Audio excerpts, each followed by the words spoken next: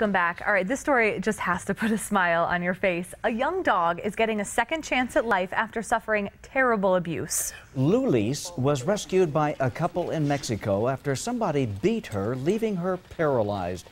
The couple knew the small dog would have a better chance at recovery by going to the U.S. 9 on Your Side's Ricky Mitchell spoke with the Amato woman who adopted Lulis and has this dog's incredible story of survival. Well, guide Jan Lampkin saw Lulis's photo on the Santa Cruz Humane Society website and instantly fell in love. She had planned to only foster Lulis, but now she's a permanent part of the family. And soon, Lulis will help many other people by showing them it's okay to be a little different. Lulis, come, come.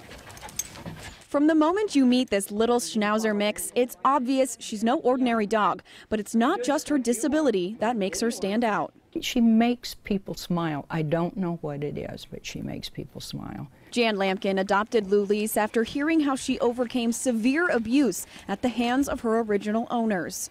Some children beat her with a baseball bat, or some kind of bat. She had been like a couple of days without food and water there by herself with a broken back. After surgery and 4 months of rehab, Lulis can now run and play with the best of them. After receiving a doggy wheelchair from a friend, Jan decided to take Lulis to Green Valley Canine for a little training. If you don't leave it, you can't get another one. Yay! And after passing her Canine Good Citizen test, Lulis is now qualified to become a therapy dog. Wouldn't it be great if they could see this one? She runs, she dances, she's happy, she doesn't know she's in a wheelchair. And we love her, and she's, as they would say in Mexico, she's a milagro. She's kind of a little miracle dog. And Lulis still has to pass her Canine Good community test, and even Jan has to go through a course, but they expect to be in the therapy program by the fall, where Lulis will visit children and nursing homes. Guy, Christina.